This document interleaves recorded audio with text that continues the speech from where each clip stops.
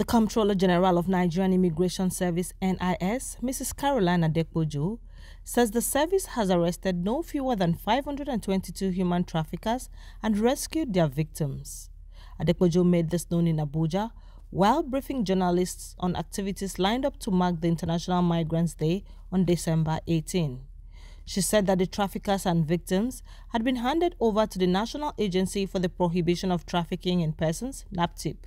Adepoju emphasized that preventive efforts were crucial in addressing the root causes of migrant smuggling. Like I said, it's Migrants Week. We don't go after them to harass them, to extort them. We support them. The only requirement is that they work with all necessary documents.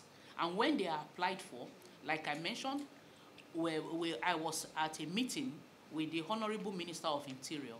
When you apply for business visa, we are looking at the shortest possible time within which we can quickly attend to you without compromising the security of our nation. She said that the service had also implemented measures to enhance border security and strengthen immigration control mechanisms to detect and intercept perpetrators of the heinous crime.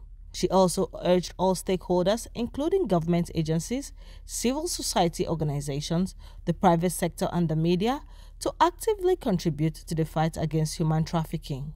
NAN reports that the week-long activities will involve sensitization of officers and men, presentations, and a medical outreach to Sauka Primary School, among others.